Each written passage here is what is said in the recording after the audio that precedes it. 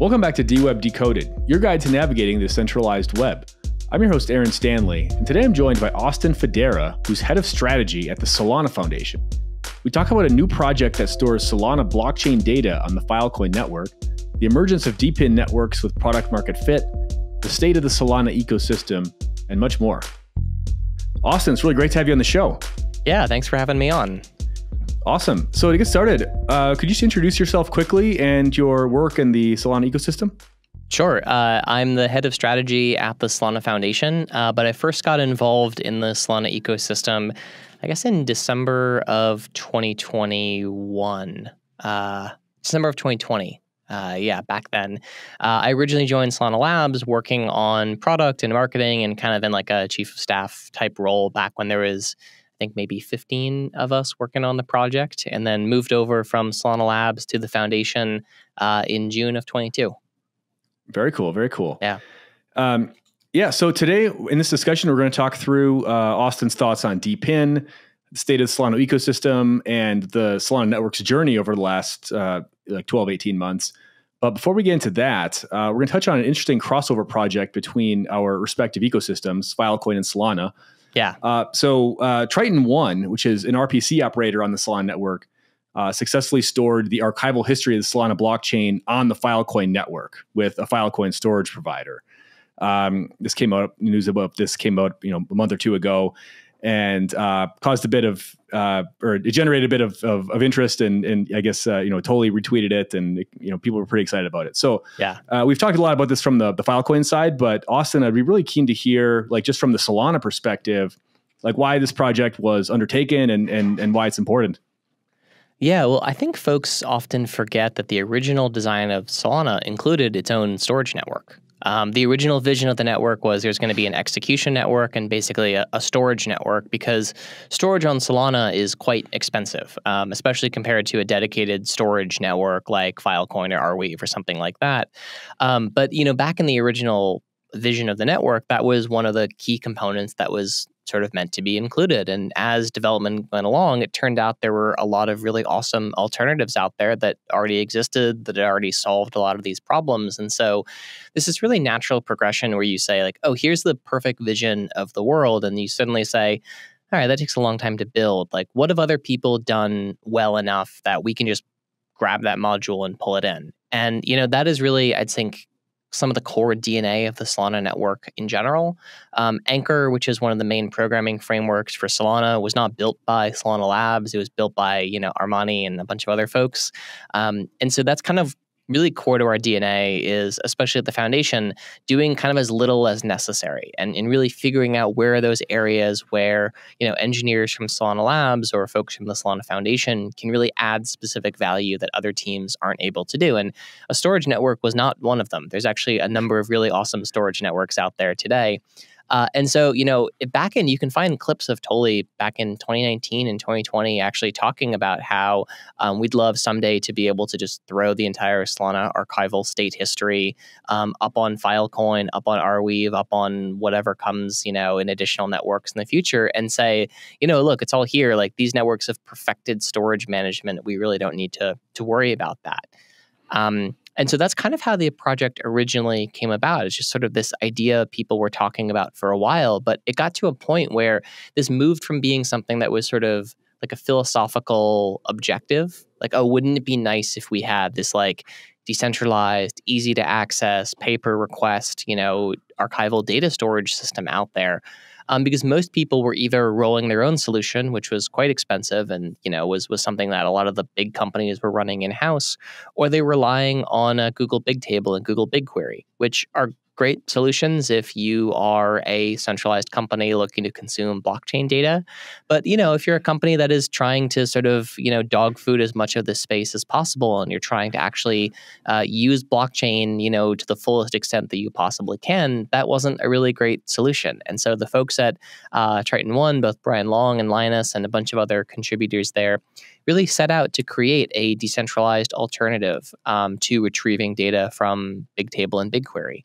And they experimented with a few different networks to see what might be suitable for this type of an application. And Filecoin, especially with some of the upgrades that have been made in the last year or two, I forget exactly when the Filecoin VM sort of started kicking off and everything like that. But some of these upgrades really made it possible to build this stuff in a scale that wasn't really possible back in 2020 when folks were originally looking at this. And so it kind of just turned out to be the right time to get a project like this going. Yeah, that's super interesting. And to your point about kind of the original vision of Solana being, having its own storage network integrated, you eventually realize like, well, there's no real need to like recreate the wheel or reinvent the wheel here, because this is obviously it's a massive project in itself, just building the storage component. And if there's other folks who are already doing this more or less as well as we could do it if we were to do it ourselves, then why not just just use what else is being built. Yeah, you can still look. There's still a part of Anatolia that wants to build a distributed tape drive network to run the Solana historical archive layer. But that's just as fun as that would be. That's not a realistic retrieval option for most use cases.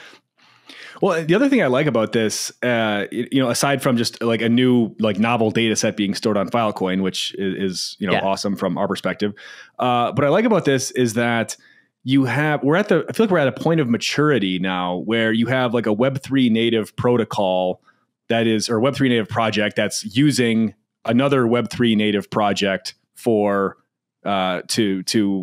services. Basically, it's like we're at the point where we can actually do this stuff all Web3 native, if that makes sense, right? We don't necessarily need to be relying on, like, we're at the point where we can offer these things competitively to what a Web 2 what was previously only available via like a Web 2 option, essentially. Yeah, I think that is a really important component, because there's a lot of systems out there that you can use a Web 3 system that'll replicate a Web 2 experience, but it will usually do it with about a 10x overhead in terms of performance or cost. And like, that's not great, right? It really was only in the last few years that you could send payments anywhere around the world for fractions of a penny on networks like Solana. And, today still, if you look at any of the decentralized RPC services out there, anything that really is looking for true live moment-to-moment data, you're paying a large cost premium to go through, or a latency premium to go through a Web3 service, as opposed to just relying on a centralized service.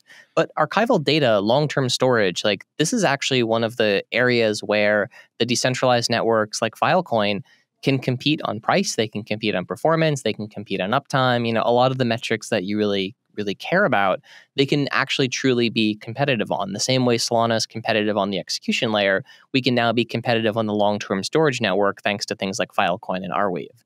And I think that is, again, like a lot of the dog fooding of Web3 products, it feels like you can do it, but man, you really have to try, Right.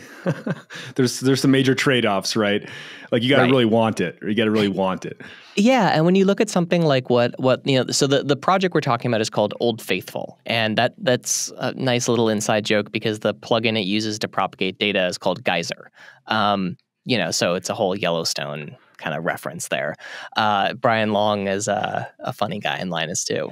But that is really the thing this whole project started under. It was to say, can we actually build this stuff in Web3? Can we build it in ways that are just as performant as a Web 2 alternative? And the project is nowhere near done yet, right? There's certain amounts of data available through Old Faithful today.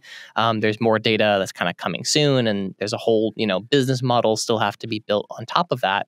But even just building the storage architecture network to take live Solana data and, ingest it, process it, and store it on Filecoin, that in its own right is a pretty big achievement.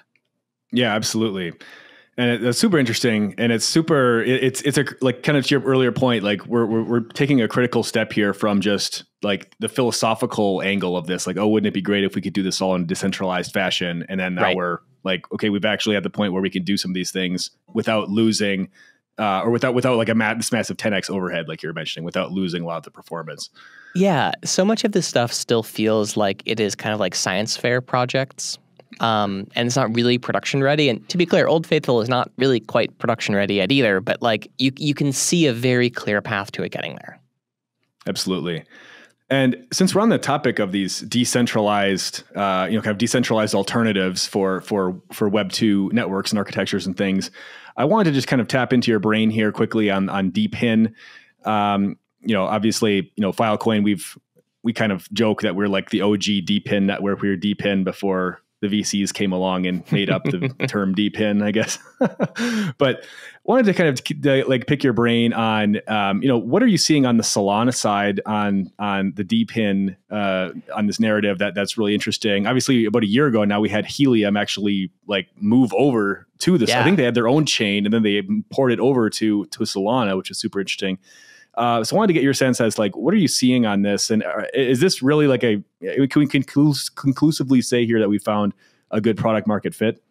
I think we can. I mean, I don't love the name DePIN because I think it leaves. So in my view of the world, Filecoin's not actually DePIN, right? And the reason it's like maybe DSAN, right? Maybe we need a new term for it. But with a DePIN network, the physical location of the hardware is deeply important. Like, so Helium, if I set up a radio on top of my house, there's a physics-based limit to how far that can service. Whereas like, for Filecoin, I'm not really sure I care where in the world my data is. I just care that there's sufficient replicas all around the world to keep it safe. And so there is a location component. Either we need to rename DePIN or we need to create this new category of DSAN. But I think there is like a very important location component to most of what we would call DePIN networks today. And so, as you mentioned, Helium is sort of one of the flagship like location-based DePIN networks in the sense of, it's basically a giant mobile network, both for IoT connected devices and for cell phone coverage as well. And so you can set up a Helium hotspot, in your apartment or in your house that'll provide cell phone coverage to you and anyone walking past who's on the Helium mobile plan. And that mobile plan actually falls back to the T-Mobile network if you don't have coverage from the Helium network, which is incredible. It's like $20 a month, and it gives you just as good coverage as T-Mobile or Verizon would from a nationwide perspective in the United States. Oh wow! It's and also you earn rewards for mapping the network as you go. There's a very interesting model there on how this all connects back together. But to your point on these DePIN networks really coming up on Solana. Something like Helium requires a huge amount of data coordination. It requires lots of transactions. Those transactions have to be very cheap in order for the network to work from a cost perspective. And that is, one of the areas we've seen huge amounts of adoption on the Solana network. Render is another example. Again, Render not exactly DePIN because I don't really care where the GPUs are in the world, but I care that they exist. So Render is a distributed rendering network, which enables, anyone to...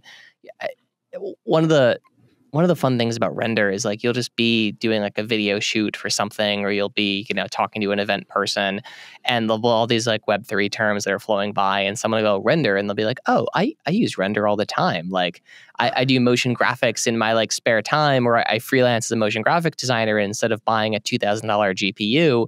They'll just use the Render network and they don't even know it's built on blockchain. I'm sure there's plenty of Filecoin users who are the same way, where they're using these services. They have no idea there's a whole blockchain system in the background for. And for me, that's like real success, is when people don't have to know they're using blockchain. They just sort of find out after the fact and are like, oh, that's actually great.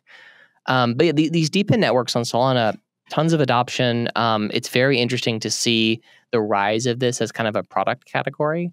And now we're seeing networks built on top of DePIN networks. And that's where I think things get very exciting. Interesting.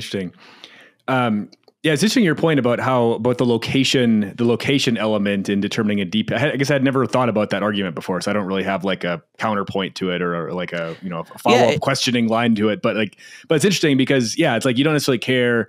Well, I guess in some instances you would care about where your data is stored if there's like regulations or GDPR or things like that. Sure, but right. But like for like GPU processing, like you wouldn't really care if it's in the room next door to you or if it's in Taiwan. Like it wouldn't as long as you're getting like the image or the content that you paid for, like it wouldn't really matter necessarily, right?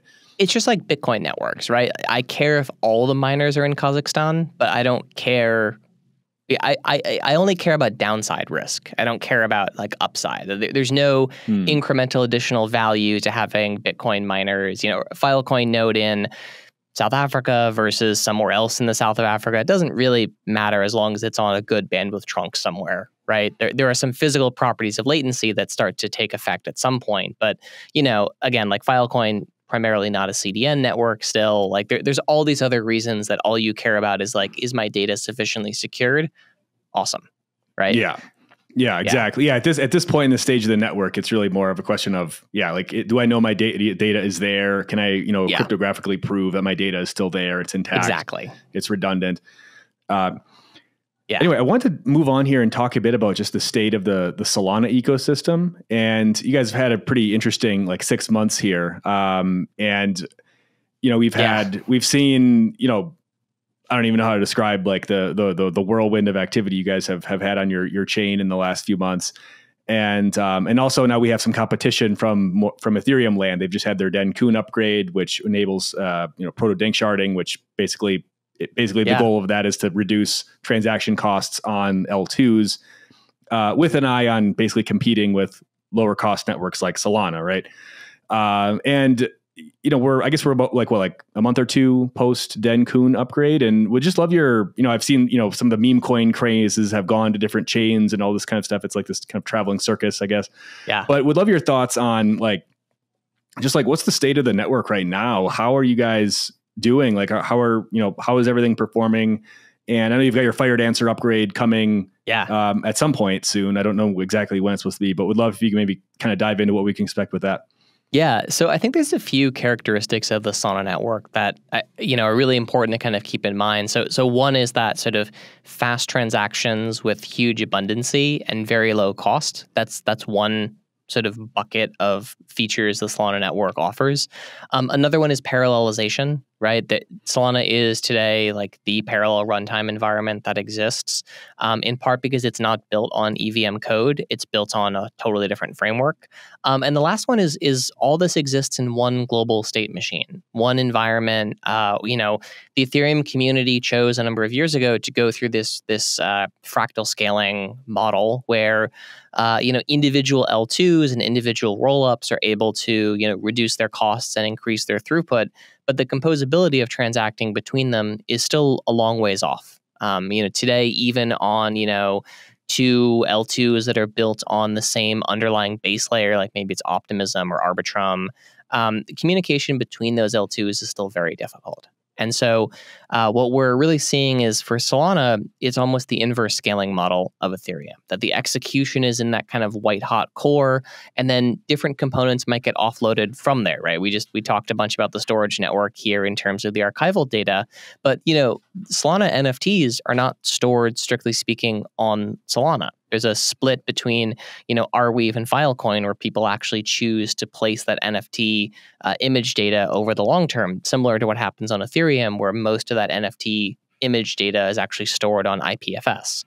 And so, I think when we look at the evolution of these protocols and where they're going, Solana's mission is to maintain that one global state machine. We think that competition within one global state produces great market outcomes, the same way that you can trade across markets today, and you can trade CME against the NYSE, but fundamentally the intermarket competition is where the sort of excitement happens, for lack of a better term. And so, the user experience is better, the dev experience is better if you can stay within one global state machine. The downside of that are that, what happens, you are living in a city, right? You are living in an area where the actions of someone next to you might also impact you from time to time as well. And so we did see a period where the launch of one specific meme coin or on Solana created, a lot of network congestion. And what was funny about that is that was actually a proof of work token launched on top of Solana, which is nothing anyone ever would have thought to test for. But one of the great things about these meme coins is they actually create huge amounts of stress on a network for, I think we would say, very little at risk, right? It's much better to figure out scaling problems by a meme coin that just launched on Solana as opposed to, when a large bank and financial institution decides to bring 400 million users on chain or something along that lines. that might be the best argument for meme coins I've heard. Meme coins. I can strongman you meme coins in two categories. The first is that they're incredibly cheap stress tests of things you never thought to stress test before, and the second is their community formation through capital in real time. That Bitcoin started off as a meme coin. This crazy community galvanized together by this crazy idea that maybe we could change the nature of how financial markets operate. That was just a meme coin for years, and eventually it graduated up to a community coin. Doge is the same way, right? Doge is not going to drop off and be killed because Doge has a community behind it that loves it. And so there's a graduation from a meme coin status to a community coin status. And I think probably Bonk has gone through that. Shiba Inu has gone through that as well. And so I think meme coins are an important role in the ecosystem, the same way that where are all of the crazy robots and crazy self-driving vehicles right now? They're in toys. They're drones, right? We don't think about drones as this incredible innovation for the consumer self-driving and robotic environment. But these are drones and they're toys right now, but fast forward a few years and maybe they're no longer toys. They're actually deeply integrated components of our lives. Delivering pizzas and cases of beer and maybe driving us around. Who knows? Sure. Right? Who knows? Or maybe, if you live in a city, you'll have your little Wally robot and you send it to the grocery store and it picks up your groceries for you. I'd be down with that. Yeah. But that's meme coins, right? Meme coins are the software equivalent of testing hardware in low risk situations. Yeah. And to that point, I mean, I think just going back to the performance of Solana, and I find it kind of like a Neanderthalic argument when people just bash on Solana because it goes down because there's so much congestion on the network. Yeah. And it's people don't realize, or they don't take time to realize that this isn't necessarily a bug. This is a performance architecture. This is an architectural decision of the network refuses to move to a fee-based, an auction-based fee system, right? So if everybody's trying to buy the latest meme coin, the network is going to stay at the same fee, and it's just going to keep processing until it can't anymore, I guess. So at least from how I understand it. So we do actually have limited fee markets now for things like contested state. So if everyone's trying to do the same arbitrage transaction or mint the same NFT or something like that, what'll actually happen is you'll see fees spike just in that one little piece where there's competition, because Solana is parallel, right? One of the main things about the Solana virtual machine is a transaction on Solana has to specify all of the accounts and all the state that it will touch before it executes. This is very different from an EVM transaction, which can sort of go any which way based on the instruction set and whatever happens, because these transactions are, executing sequentially. But on Solana, when a transaction comes in and says, here's the state I want to talk to, here's the accounts I want to talk to. And so the scheduler can basically say, oh, this transaction where I'm sending you $2 can operate at the same time as someone else sending someone else $5, because there's no overlapping state within those transactions, so they can execute in parallel.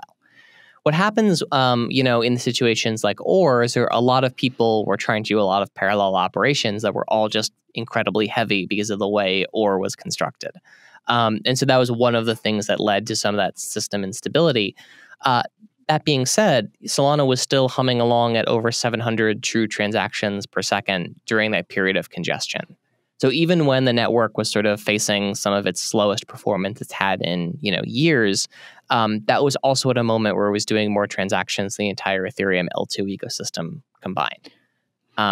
And that was still not a good user experience, right? But I think fee discrimination, we know it works, but it also creates bad user experience. And so it's easy to just jack up the global fees and say, $30 gas, here we come, let the market sort it out.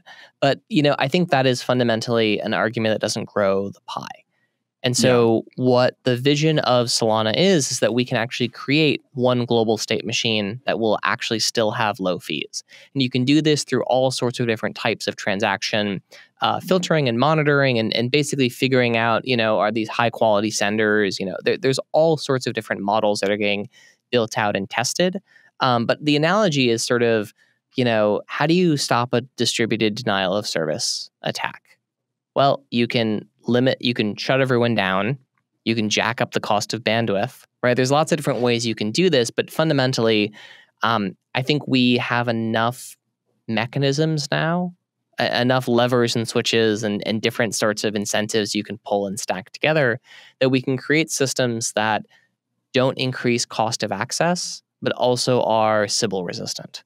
And that is sort of the long-term goal and vision for what, the developers and researchers who are working on Solana are working on today. Well, I think it jives nicely with just the mission of blockchain in general, the vision of, hey, we want to be like a better financial system for the world, essentially. And look, people I live in South America right now, like people here are not going to be able to afford to, pay $100 gas fees for a transaction. If you want to reach these people, you need to be able to have fees of negligible amount, right? Otherwise, these people aren't going to be able. It's just going to be a playground for whales and rich people, which at least Ethereum mainnet has become that. We'll see what the L2s seem to be a bit different, but I think it's a noble it's very I admire how you guys have stuck to your principles on that. We're not going to budge from the vision that this needs to be a high performant, low fee architecture, and we need to figure out a way to make that work, right? Yeah, and I think that people often get lost in the ideology and they sort of drift away from the practicality of how you actually have to build this stuff. So one of the great examples of this is, home staking is really, really important in the Ethereum community. And there's lots of good reasons why that's the case. But all of these L2s have completely given up the idea that you'll be able to run a sequencer at home, right? Or a roll-up producer at home. And that's a very practical answer to, what are some of these scaling challenges. I think with Solana, the idea is that anyone will have the opportunity to run one. There's no proof of authority network. There's no permission system. You can run a validator with as little as one sol staked to it. But you do need high bandwidth requirements, right? And at this point, Solana's actually run out of more individual data centers than any other network today. Which is really interesting and cool to see. There's over 330 different data centers people are running Solana infrastructure in. So for any smart contract network, you guys may be in more from a file and data storage perspective than that. But that gets it to the point where the network remains cheap for anyone to use, and it remains fairly easy for anyone to go about setting up a node anywhere in the world. And yes, in specifically South America, as we're talking about, the cost of hardware there are very high, right? As I'm sure you know, right? And in large part, that's due to government policies, right? Brazil is 100% import tariff on anything from the electronics perspective that's not made there. But that doesn't mean you can't run a validator. It just means the cost is higher to do so. And so being very practical on what that means, and anyone who has a compelling enough reason to run a node should be able to assemble the parts and get enough bandwidth to be able to run one. No, that's super cool. Yeah, and I think that's another important component is it's not just being able to actually access the network as a user, but also being able to participate, being able to run a node. And these are all things that have kind of been just forsaken or have been sort of sacrificed to other priorities, essentially, and some of the other chains. It sounds like, unfortunately. Yeah, and the Bitcoin network has done a great job. The Ethereum L1 has done a great job of this too. So there are many competing visions for how this works in the world. But yeah, that's kind of the place we're in today. So we touched on the Fire Dancer upgrade earlier, but I was hoping you could maybe give us a rundown, a quick brain dump on what this is, what to expect with this, why we should be excited. Fire Dancer is quite exciting for the long term of Solana. So Fire Dancer is the second validator client for the network. Got some fun grammar there. But it is a complete rewrite of the Solana core code in C. The current Solana client called Agave is implemented in Rust. And so this is really important for two reasons. One, the network is going to be a lot faster when the Fire Dancer launches because the client itself is much more performant. There's a lot of learnings that have been brought in the creation of Fire Dancer. They're kind of getting backported into the Agave client as well. But the other piece is resiliency and decentralization. The chance of there being two bugs that exist in the Rust implementation and the C implementation at the same time in the same spot are very, very, very low. This is part of how, I think we all remember last summer when the Ethereum proof of stake network failed to reach finality on two separate occasions for over an hour. but the network was able to continue running because it had independent validator clients that weren't running on the same code base. And so this is a really important step for Solana to be the first network after Ethereum and Bitcoin to have an independent validator client. It really brings us into parity with those networks from a resiliency standpoint, which is really incredible to see. Ethereum, again, has done an incredible job. I think there's 6 different clients you can mix and match between execution and consensus. And, that is sort of the gold standard for multiple validator client decentralization. And so we are looking forward to Firedancer launching in Q4. Q4. Okay. Q4. Awesome. It's on testnet now. It's also an independent team building it. It's not built by anyone at Solana Labs or Solana Foundation. But Q4 is what they're estimating at this point. I've actually been to a couple of your Solana super meets here in South America. There's a bunch of these happening in Brazil. So I know some of the Brazil like super team guys pretty well. Excellent. So been going to some of these. And I really like how you guys are really, it seems like there's, at least just from talking to the folks on the team there just seems to be like a real intentionality toward just like seeding into just new markets and new places. Like I know there's a super team in Mexico that's doing some of this stuff. There's other parts of the world as well, like Vietnam and some other places, like really just trying to get outside of like the North America, Western Europe, East Asia kind of these congested areas for crypto, and really trying to reach new markets and new builders that, are interested, but they just need somebody to kind of come to them to say, hey, you can do this too.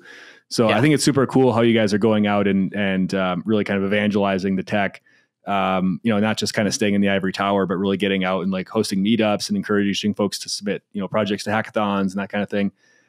Super cool what you guys are doing there. So nicely done. Thanks.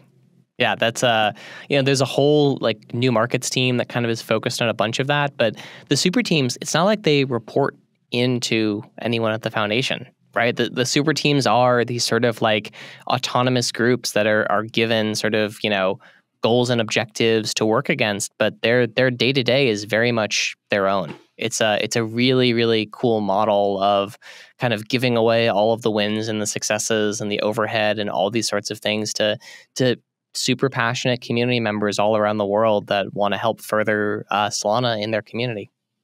Yeah, it's a super cool model. So, and I didn't realize that these things were almost like basically autonomous entities. That's super cool. Like they get funding from the foundation, I assume, but they're grant funded, but it's not like there's a weekly meeting where they're like, oh, here's what we're working on. What do you think? Like it really is like the same way that like any other nonprofit would sort of do like a quarterly or a yearly, review of like, hey, how's this program we're funding going? Is this successful? Do people think this is valuable? Great, let's keep it going. No? Okay, let's see what changes maybe need to get made.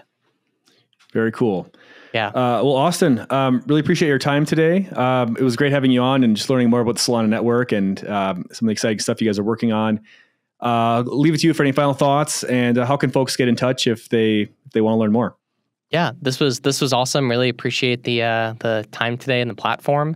If you want to learn more about Solana, Solana.com and Solana.org are 2 great areas that have links to developer resources, projects, etc. We just wrapped up Coliseum, which is one of the big Solana hackathons. So you can go check out kind of the winners of some of those projects and kind of get inspired. For me, I'm on X, just Austin_Federa, best place to find me. But you can find plenty of other people building way cooler things than I am on Solana there too. Nice. Well, thanks again, Austin, for your time, and thanks everyone for listening, and we'll see you next time. Thanks.